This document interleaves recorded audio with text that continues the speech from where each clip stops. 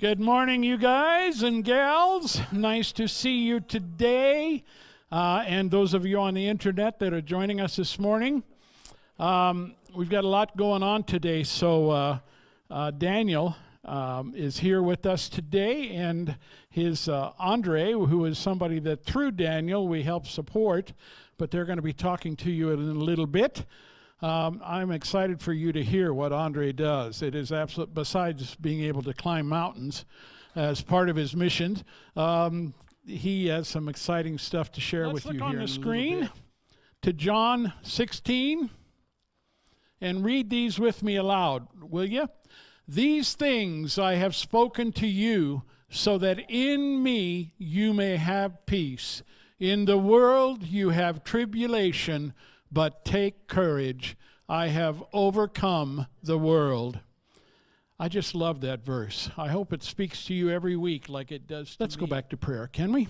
Heavenly Father, we thank you for this time to gather in your name. We thank you for the privilege of being able to gather in your name. Lord, there are a few countries around this globe, around this world that just don't allow it. And we are, just as Andre just said, we are so blessed in this country. And that is one of the huge blessings, that we can serve you and that your name is wonderful throughout this country. Lord, we ask you to be with all of those here and those that are watching on the internet right now, that you would open their hearts to what Johnny would preach to us today, that you would speak through him in a mighty way, and that we would find out more about this man named Daniel as we go ahead with our study of this book. Lord, your Bible is real. It's not a book. It is 66 books. And it just preaches, Lord, to us when we want to take the time to read it and learn more about you. And that's always my prayer here in our little church, that everybody would be challenged in such a way that they would pick up that Bible every single day and read about you and your Son, Jesus Christ, and the things that are even to this day so appropriate, so right on the money. So be with us today as we worship, as we listen to the Word, as we read the Word together, and we pray it in your name as we pray together. Our Father, who art in heaven, hallowed be thy name. Thy kingdom come, thy will be done on earth as it is in heaven. Give us this day our daily bread, and forgive us our sins, as we forgive those who sin against us. And lead us not into temptation, but deliver us from evil. For thine is the kingdom, and the power, and the glory forever. Would you take your Bibles, please? Or you can look on the screen, either one. We are looking at Isaiah 58. Isaiah 58, and we are reading verses 5 through 9. Is it a fast, this which I choose, a day for a man to humble himself? Is it the bowing one's head like a reed, and for spreading out sackcloth and ashes as a bed? Will you call this a fast, even an acceptable day to the Lord? Is this not the fast which I choose? To loosen the bonds of wickedness, to undo the bands of the yoke, and to let the oppressed go free, and break every yoke. Is it not to divide your bread with the hungry, and bring the homeless poor into the house? When you see the naked, to cover him, and not to hide yourself from your own flesh? Then your light will break out like the dawn, and your recovery will speedily spring forth, and your righteousness will go before you. The glory of the Lord will be your rear guard. Then you will call, and the Lord will answer. You will cry, and he will say, Here I am. If you remove the yoke from your midst, the pointing of the finger and the speaking wickedness. And then if you will turn over to the book of Psalm. And we are looking at Psalm 91.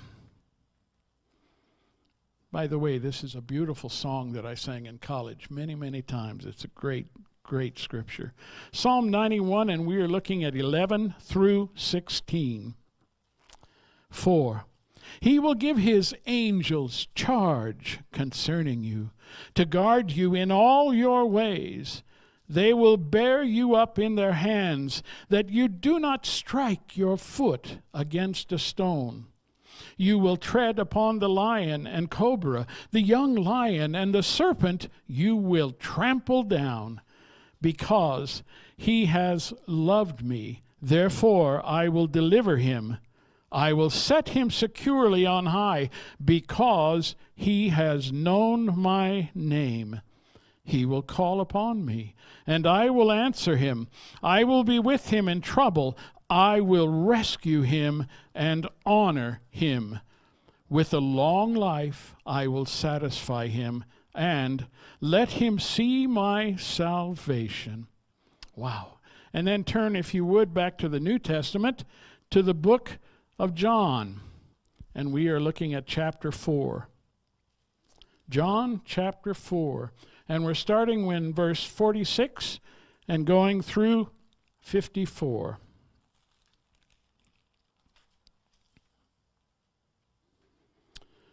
Therefore, he came again to Cana of Galilee, where he had made the water wine. And there was a royal official whose son was sick at Capernaum. When he heard that Jesus had come out of Judea into Galilee, he went to him and was imploring him to come down and heal his son, for he was at the point of death. So Jesus said to him, "Unless you people see signs and wonders, you simply will not believe." The royal official said to him, "Sir, come down before my child dies." Jesus said to him, "Go, your son lives." The man believed the word that Jesus spoke to him and started off. As he was now going down, his slaves met him, saying that his son was living. So he inquired of them the hour when he began to get better. Then they said to him, "Yesterday, at the 7th hour, the fever left him." So the father knew that it was at that hour in which Jesus said to him, "Your son lives." And he himself believed, and his whole household. This is again a second sign that Jesus performed what he had come out of Judea into Galilee. Wow. And may God add his blessing to the reading of his word. Good morning. Good morning. It's so good to see you. And I always want to thank you so much. It's an honor to come and bring the word to you. Hope that your ears and your eyes and your heart may be open to what God has to say to you personally. And thank you for welcoming my friends. Y'all know Nico the Giant as well. I think Jacob is a little bit taller than him, but it's just so good to have you. Thank you so much for your testimony this morning. So if you will turn with me to the 6th chapter of the book of Daniel, and this is the second half of the two-part message that we started last week. Now, if you've been traveling with us through the book of Daniel, we let you know that he is a young prophet along with other guys like Shadrach, Meshach, and Abednego, who was invaded by the Babylonian Empire because Jerusalem and Judah were disobedient to God.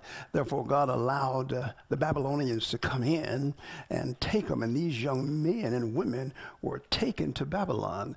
And then Babylon was overthrown by the Persia and the Medians, and now you have Darius, the king, taken over because of what Nebuchadnezzar had to learn. And so last week, as we began to look at things, we found out that through what you will call the anatomy of conspiracy, Daniel was sentenced to the lion's den.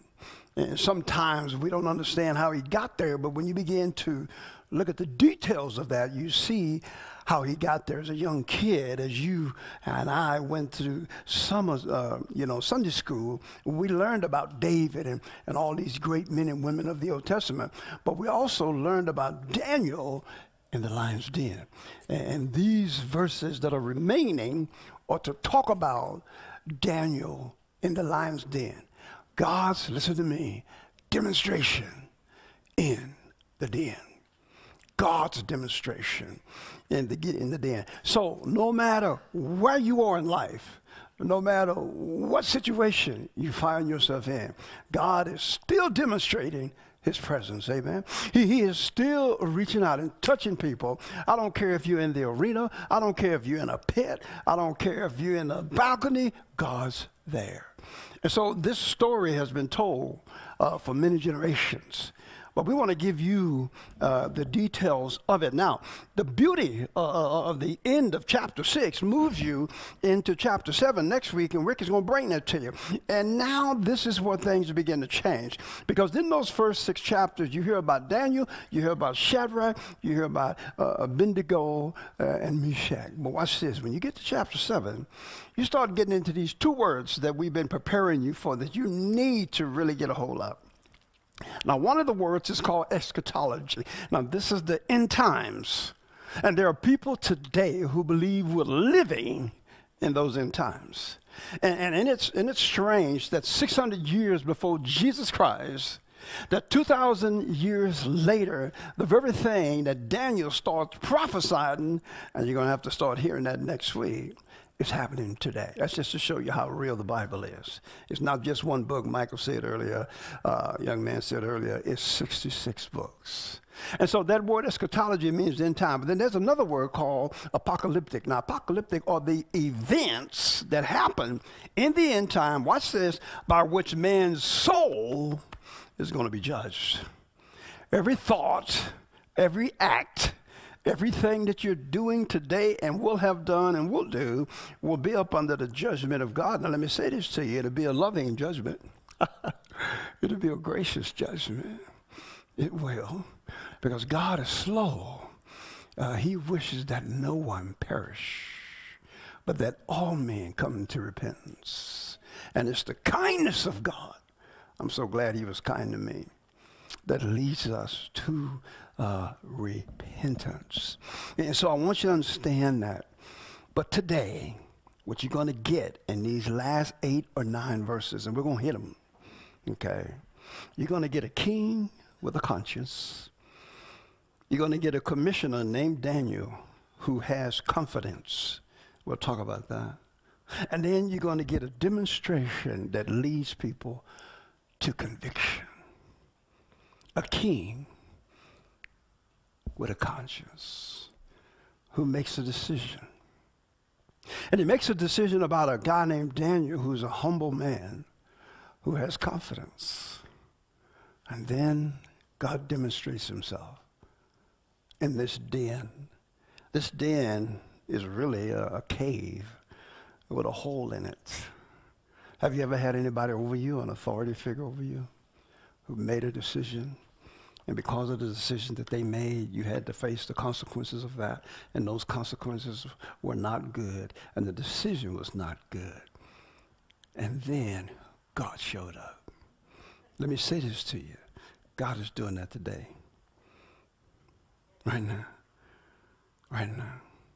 And that's what these verses are going to bring to you. So before I start, I'm going to give you the end of the message in the beginning. Okay? I'm going to give you the end of it. I want you to listen to me. This is going to show you, listen real close, how God can take a king with a conscience who, watch this, reluctantly sentenced an innocent, humble commissioner who had confidence, okay? And then releases them both. King Darius and Daniel releases them both through this demonstration that brings a conviction in your heart and in my heart, watch this, that results in a revelation of who he is. A revelation. You see, anytime God does something to the point where a revelation comes, you can't help but recognize it. And what comes from your heart is worship and praise. I want y'all to know that's what happened to CSU football team Friday night. Because when I text them, all they could say is, praise be to God. That's all they could say. Because of some things we're doing together behind the scenes. Right there, on the football field, on the basketball court, in life, doesn't make any difference. God has not somehow distanced himself. So let's crack this open. You guys ready to do that? Let's crack this thing open and see what's going on. Let's look here first at verse 16 in Daniel, the 6th chapter here.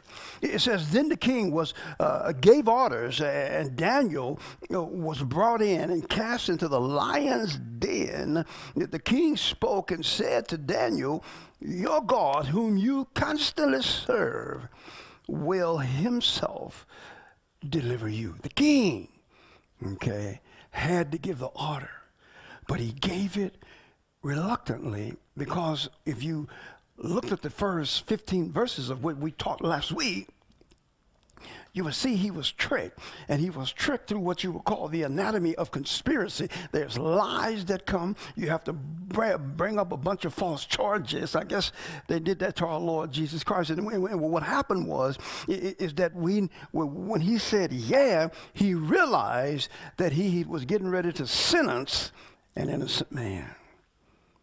Have you ever done something wrong to somebody? Or you did something that you thought was right, and later on to figure out that it was wrong? See, I wish more Christians would confess that. I wish they would. And he realized he was wrong. So he gave those orders reluctantly. But I'm so glad that he was a leader, watch this, that had a conscience. And there's a lot of leaders today that done seared their consciences. They just want power. They just want to be able to control people. They're not there to equip. They're just not there to train. They're not there to raise people up. They're just there to give orders. But this guy had a conscience. It's so nice to be led by somebody that has a conscience. Because I remember as a young man that my conscience bothered me so much, and it was nothing more than a place for God's conviction. My conscience bothered me all the time. You know what I told my conscience when I was a young man? Conscience, if you don't bother me, I won't bother you. Yeah. God had a conscience. But he brought Daniel in. They had to go get him. And they brought him, and they threw him in this den. They didn't say, we're going to open up the door, brother, just walk on in. It wasn't that. They pitched this guy down there. And this is a big cave. This is a big cave with a hole in it. And they put him in a den of lions. Man, those are big cats. I don't know if you've ever seen one up close. But I know Vic and I every year, make our way to the Denver Zoo. Man, these some big animals. And Daniel was down there with him. He was down there with him. But look what this king with a conscience says. He says, Daniel, he says this. He says, your God, whom you, watch this, constantly serve. Remember that. No matter what's going on, if you have success, if you're down, if you're out, it doesn't make any difference. You constantly continue to serve God no matter what. It says whom you constantly serve. Guess what? He himself is going to deliver you. Because, see, the king knew that his hands were tied. And if this was going to happen, the only one that could deliver him is the God that he was serving. The king knew that. So he had to commend Daniel to his own God.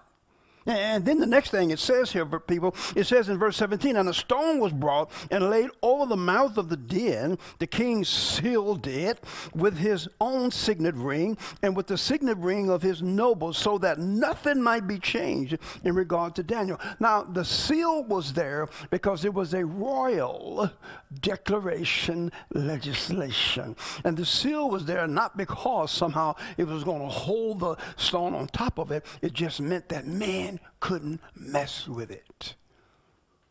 He couldn't mess with it. The nobles couldn't mess with it. Okay, and he sealed it. I wonder if you remember a tomb that was sealed some 2,000 years ago. Think about that. It was sealed for a reason.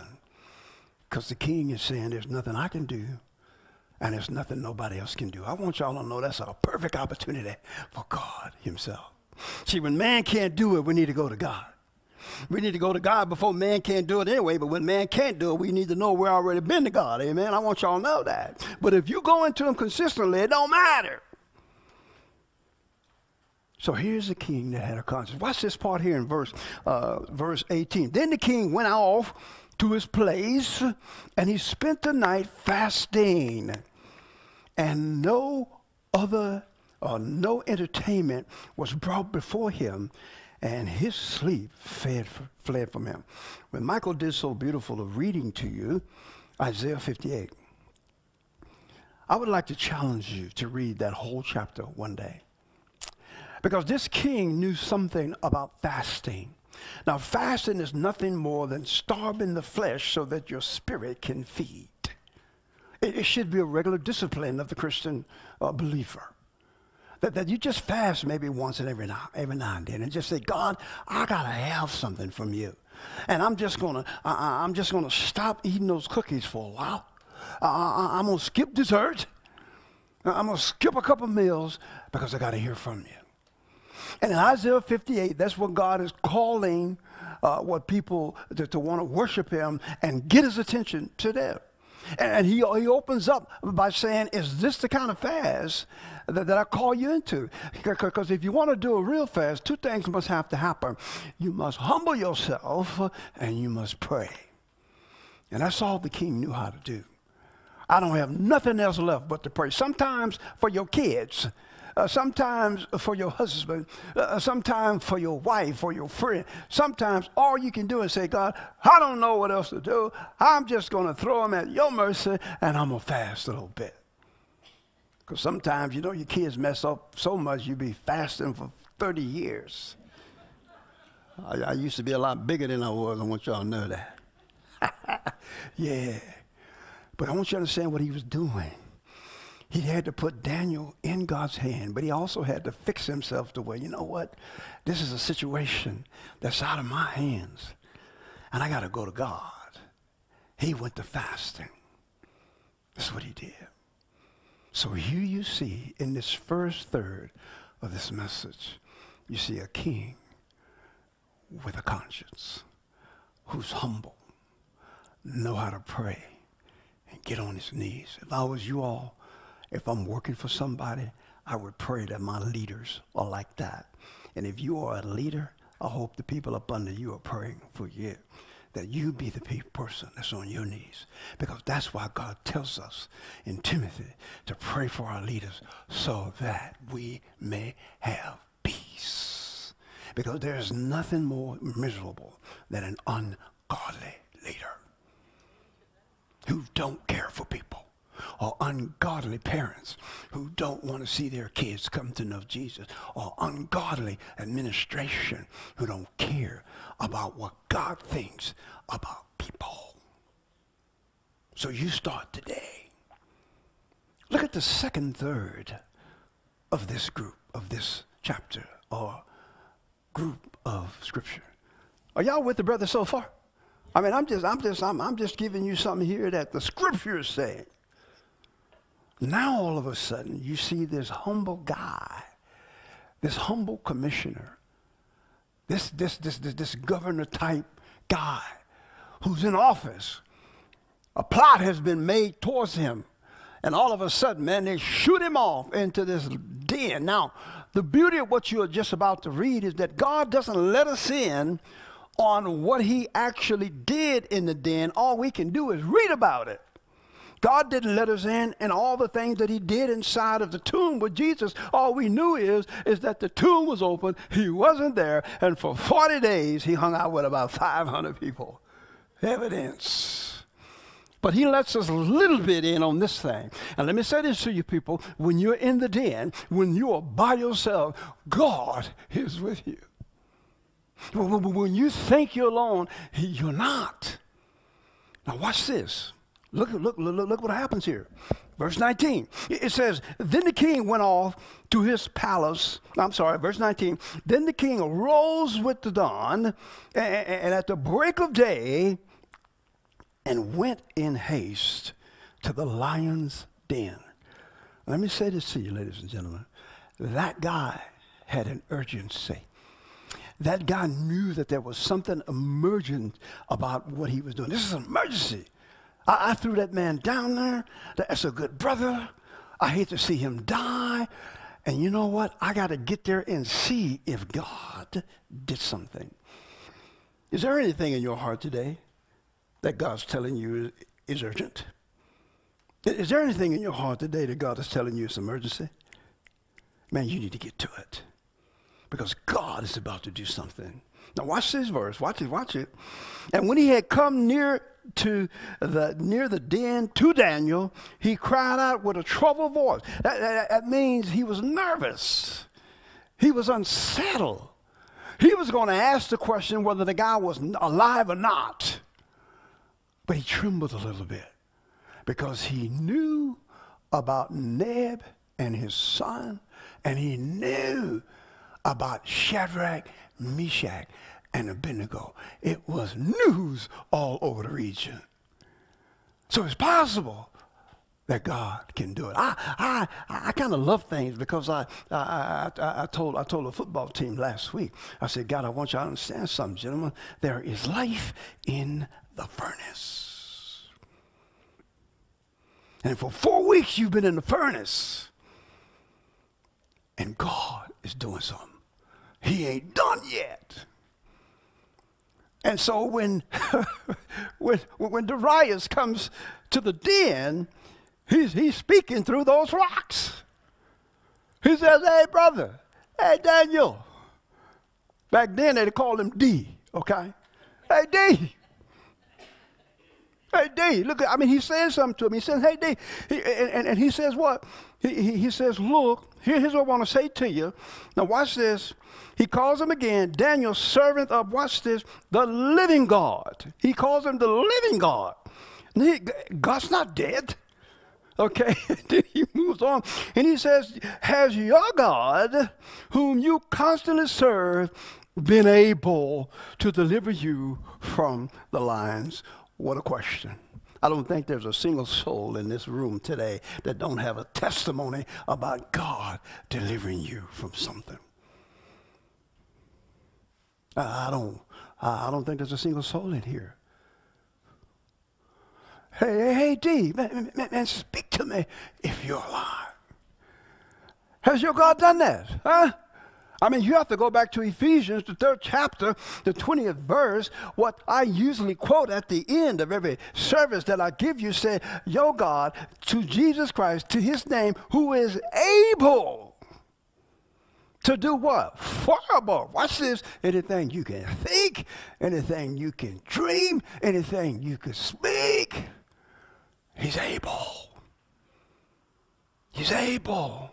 Now you need to say that every day. God, you're able. You're able. And watch. Here's what changes the scene. Daniel D says something. And he says, O king, live forever. Now you got to know on the other side of that rock, that king is like, you know, moonwalking. What? Hey. Now either the brother is lying or the lions don't start talking like people. But that's a human voice in there. That's something that has being. That's something that has life. And he says, okay, live forever. Now watch this. Look at these next verses. He says this, my God. How many of y'all know he's your God? How many of y'all know he's the God of Abraham, Isaac, and Jacob? And you can say he's my God. He's my parents' God. He's the God of, yeah. He is my God. I used to tell Vicky all the time, my wife's in here today, every time the kids do well, they're my kids. Every time they do bad, they're her kids. I just want y'all to know that, And then my God sent his angel. Now, if you go back and take a look at Psalms 91, where Michael shared that he sang that chapter, look here, read it. You know what it says? He says, I will deliver you, watch this, from the young lions. I will give you an angel. Read it. It's right there. And this is David talking about something, and now all of a sudden you hear Daniel saying it. Now, I tell you what, just for a moment, before we get ready to put the last portion on this scripture, why don't you go to Psalms? Let's look at that. I just want you to notice the verbiage here. It's incredible. Look here at verse 11. It says, for he will give his what? Angels charge over me. What did Daniel say? He sent an angel. Ladies and gentlemen, do you know that's not a single person that's born on this earth that don't have an angel over them watching? I've got a guardian angel over me right now. You got one everywhere you go. He's there. And he's got a sword, man. He's ready. Every child has ever been born has an angel. He says, look at here, man, it says you got an angel, and they charge over you and guard you in all your ways. They will bear you up with their hands, lest you strike your foot against a stone. Jesus quotes this to the devil in the wilderness. You will tread upon the lion and the cobra. I'm glad they put snakes in there, man, because I don't do snakes. Woo! I don't do snakes, man, any kind, okay? Then it says, the young lion and the serpent you will trample down, because what? He has loved me, therefore I will deliver him. I will set him securely on high, because he has known my name. He will call upon me, and I will answer him. I will be with him in trouble. I will rescue him and honor him. Wow. Yeah, that's your God. 2022. Right now, that's your God. Let's finish this out. And guess what he did, man? He shuts the lion's mouth. You know what that means? I mean, that boy had to be down there for at least 18 hours. So you can't say that they fed the lions first. That's why they didn't get Daniel. No, look here, man. God closed their mouth. I'm glad, because if I was down there, he'd had closed their mouth. Because if they'd have went to growling, the brother would have passed out. I mean, he'd have been gone. But he shut their mouths so that they couldn't speak and they couldn't eat. Daniel says, this is what happened, man. I'm down there watching it, guys. You know why? Because even though the king was restless, I was sleeping. Yeah, think about it. I was sleeping. And then he went on to it, and he says this. He says, and look, inasmuch as I was found innocent. So how can a man be thrown into jail just because he was praying? How can a man be thrown into jail and get executed simply because he was worshiping his God? You can't stop that. You may be able to silence the man, but you can't silence his worship. You can't. It's impossible. And inasmuch as I was innocent before him and also towards you, king, I did nothing wrong. I have no crime. Committed none. Committed none. This is a beautiful thing. Now watch this. In verse 23, we're getting ready to do the last third here, getting ready to bring it home. It says, then the king was very pleased. That brother was more than just pleased, but he was released. Guess what? Daniel was released too. See, God not only released the king, but he released the king from the decision that he made that went bad.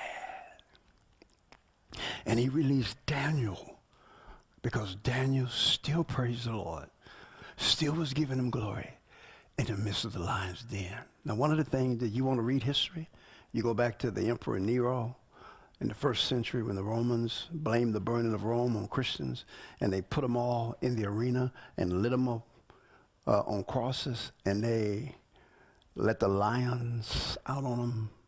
And while the lions were eating these people, you know what they were doing? They were singing. They were worshiping. And that's what should happen to the Christian. Even in trouble, he's singing. Because here's what Shadrach, Meshach, and Abednego said. Even if he doesn't, he's still our God. That's faith, man. That's a commissioner with confidence. Because like the fiery furnace, when they threw him down in there, Nebuchadnezzar saw another guy. It was 4 instead of 3.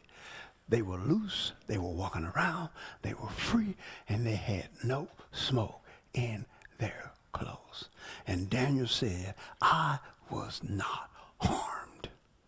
Think about that. Even those brothers thrown in the furnace, their hair wasn't even singed. Well, you have to have some hair for it to get singed. It just shows you how meticulous and how specific God is.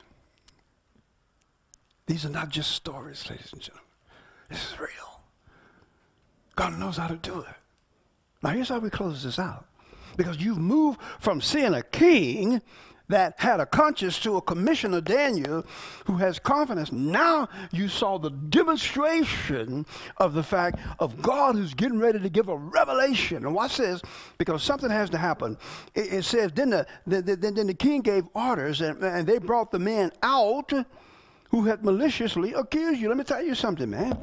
God is a God of revenge. But he'll tell you that revenge is mine, not yours. Because I know what to do. Now watch this. He says this. He says, you know, and then they cast them, the men, watch this, their children, their wives, into the den. Now you read that and go, oh my God, that is so tragic. Well, let me tell you something, man. That was part of the Persian way of doing things. If the dad messed up, the whole family had to go. Well, let me say this to you I'm going to say this else to you. When you understand that your sin affects your mom, your daddy, your brother, and your sister, when you realize you mess up where it messes up everybody, then you have an appreciation of walking with God. Let me tell you something. One guy messed up, and we all suffer the consequences. Know his name? Call him Adam. Yeah. So don't you think you're on an island by yourself. And I'm not saying God's going to hold you responsible for what somebody else does. But as an individual, you just need to know, man, your behavior affects everybody. Now here's the last few scriptures here. I'm going to read it through, and then I'm going to close. Are we okay? Because I have something to say to you at the end. I do. Now, here's what the humor is. It's not humorous to the family. Okay. And they had not even reached the bottom of the den before the lions overpowered them and crushed all their bones. Now, this is like that. For 18 hours, these brothers couldn't even eat. I'm pretty sure there was some women lying in there, too. For 18 hours, they couldn't even speak.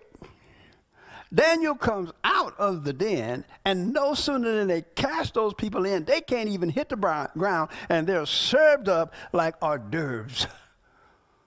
Boom. Snap, crackle, pop, man. Now that's tragic, but it's reality. It's reality. Now guess who saw that? The king. Remember when Nebuchadnezzar threw Shadrach, Meshach, and Abednego in the fiery furnace, and he no sooner looked through the window and he saw 4 instead of 3. He says, well, wait a minute, and the 4th one looks like the Son of God. See, God humbled this king. See, God will humble your leader if you stay humble. God will humble the people over you if you let him use you to do what he wants to do. Watch this, to the people over you.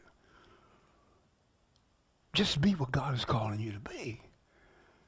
And the king saw it. Guess what happens? This is the ending of this message. Listen to it. Listen to it. He says, look, then Darius, king, wrote. That means if he wrote it, it became document. It became a living document. It says he wrote it, okay? It says that he wrote to all the peoples, the nation, the men of every language who were living in the land, may your peace abound. Now, what does he mean by that? You know what he means by that? He means that when a leader does what he's supposed to do, the people up under them are at peace. So he declares peace. But watch this. Now, what you're getting ready to hear as the closing of this is that Darius recognizes, watch this, the power of God. Recognizes it. He recognizes it so much that he has to explicitly, specifically say something about how the power worked. And I don't know about you, but after a big victory, after something God does that's magnificent, do you just go, thank you for getting me out of that one? Oh man, do you fall to your knees and say thank you? Do you fall to your knees and give him glory? And give him thanks for the little stuff. Give him thanks for saving your life. Give him thanks for protecting you from yourself. This is what Darius does. Now listen to this real close as we close. He says, I make a decree that in all the dominion of my kingdom, men are to fear and tremble before the God of Daniel. Now I will say this to you before I finish this sentence here. The ultimate of accountability in a man's heart is his fear of God. That is the ultimate. Questions all the time about life. And when things go in my family, I go and share that with them. They share things with me that's in their family. It's confidential. It's real. And sometimes before I even think about doing something, I got to think about my wife. I got to think about my children. I got to think about those pastors. I got to think about an entire university that I'm accountable to. But the ultimate accountability is to God himself. And when that's on first base, everything else falls into place. Watch what he says. He says this, for he is the living God and doing forever. Living. His kingdom, which means sovereignty, is one which will not be destroyed. His dominion, which means pure manifested power, will be forever. And then he says, he delivers and rescues and performs signs and wonders. Jesus got to the point when people ran to him, when you just heard Michael read that last gospel piece, and unless you people see signs, you can't believe. Because Jesus knows what signs do to people. Because it's a sign and it's a wonder. And it is so obvious, it is so real, it is so big, the only thing you can say is God did it. And they got so used to the sign and wonder, they forgot the one who did it. So we close. He says he does signs and wonders in heaven and on earth, who has also delivered Daniel from the lions. My statement to you today, are you in a situation right now in your life where somebody has made a decision that somehow puts you in a lion's den? I don't know what it is. It could be emotional. It could be physical, spiritual. I don't know what it is. God is saying, look, if you continually be with me, stay with me, pray with me, if you continually serve me, I'll come into that den and I'll deliver you. And I'll give you a sign. and a wonder. Because so that the one who puts you in it will also be changed. Father in heaven, we thank you for this moment, that you are a deliverer, you're a rescuer, and you do signs and wonders today to let us know that you're still our God and you're not done. In Jesus' name, amen and amen. To him who is able to deliver you from lions, to rescue you, even in a den, he is able to do far above anything you can ever dream of. From one generation to the next, his dominion and his kingdom last forever. His name is Jesus. And everybody said, amen and amen.